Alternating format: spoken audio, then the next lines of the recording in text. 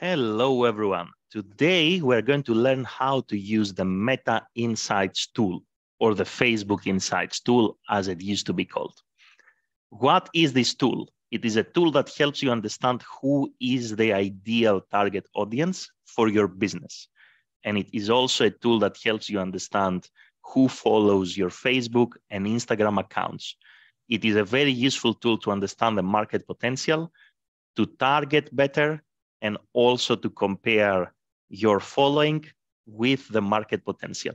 But let's take things from the very beginning. How can you access the Facebook Insights tool? There are two ways to do it. Option number one, if you Google Facebook Insights tool, you will find basically this listing, and you can click, you will come on this page. You can also find this URL in the description. You can click on Go to Audience Insights, and that's how you can access this tool. Option number two, you're going to access your Facebook Business Manager. You're going to click on All Tools from the hamburger menu. And if you scroll down under Analyze and Report, you will find this option that says Audience Insights.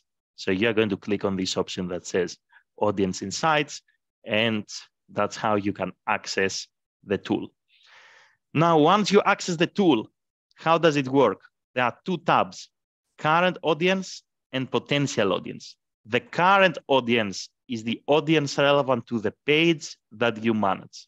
If you happen to manage more than one page, you can click here on the drop-down menu, and you can change basically the page that you want to focus on, or you can look into the bottom left, and you can switch between multiple business manager accounts if you are an agency or a person managing multiple accounts. So first, you need to make sure you are looking at the right page. Current audience tells you who is currently following your Facebook and Instagram page. And when we say who, we start with age and gender. So you can see the distribution male versus female. You can see the distribution on the different age groups for Facebook and also for Instagram. If you scroll further down, you're going to see for Facebook and for Instagram where the users that are following you are coming from, which cities they are coming from, and which countries they are coming from. So really useful insights to get an understanding of who is currently following you. If you click on Potential Audience, this is where things become interesting. Potential audience is an exploration tool, right? So what we can do here is we can click on Filter on the top right side. The first thing that we need to do is select our location. For example, we're going to say Indonesia. So let me select the country of Indonesia. And once I select the country of Indonesia, we can see here the estimated audience size of the people who are using Facebook and Instagram in Indonesia. Obviously, Indonesia is a very big country, so 135 million to 159 million people can be found on either Facebook or Instagram. The system also gives you the distribution, the demographic distribution of these people. So how many of these people are women, how many are men, and what are the age groups that these people belong to. And you can do this with any country. All you have to do is to click here on Filter and change the location. The next thing that you need to do is you need to click on Filter, and you can use this option that is called Interests to narrow down to a specific interest. For example, you can say, I'm interested in targeting people who, let's say, have an affiliation or they are interested in yoga pants. Let's actually select yoga pants. So now that we chose yoga pants, something very interesting happens here in the graph. The system is telling you there are 2 to 2.3 million people in Indonesia that have an interest in yoga pants, and they can be found on Facebook or Instagram. The demographic distribution is slightly skewed towards women, and the main target demographics are millennials between 25 to 44 years old. If we scroll further down, we can also see which cities we can find them in. The majority of them, non-surprisingly, can be found in Jakarta in Indonesia. So that's how you can actually use the tool.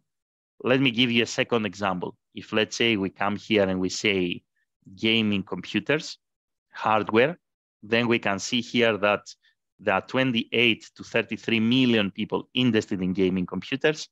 The demographics are massively skewed towards men, and we are looking at a young audience which is well distributed across the entire country. If you scroll a little bit further down, you are also going to see the top pages that these people are following. Why all this information are useful? When you want to set up a Facebook campaign, meta ads campaign, as we call it nowadays, you can use this information to target the right demographics. You can use this information to budget accordingly. For example, if you want to split the campaign between male, female, you can use also this information to decide which locations are the most important for your business. Quick tips now. Never mix the interests. For example, if I have here gaming computers and on top of that, I also select yoga pants, what I'm getting here is not an and, it is an or condition. So what do we mean by an or condition? So the system basically is giving me results that are relevant to users who have an interest in gaming computers or yoga pants. It is an or condition. What this means is that this estimated audience size, which is 29 to 34 million people, is relevant to both gaming computers and yoga pants. So you are blending the interests. It is not a sizing down basically here, right? So my recommendation is use the tool and investigate every interest one at a time, not all together. If you want now to get, let's say, even more insights, what you can do is you can narrow down to certain, let's say, genders. So only men, let's look actually the demographics of only men interested in gaming computers, or let's look at only men from 18 to, let's say, 24 years old, where they are actually located and what are the pages that they like within Facebook and Instagram. And we can use this information again for collaborations, for targeting, for budget allocation. We can have a much better understanding of our target audience. What you can also do is you can compare the potential audience size with the number of people that are currently following your Facebook and Instagram. So you know basically what is the distribution, the demographic distribution in the market, and how much of this audience you are capturing. These are really interesting information that you can present to your stakeholders and you can use to make data-driven decisions. And that's it.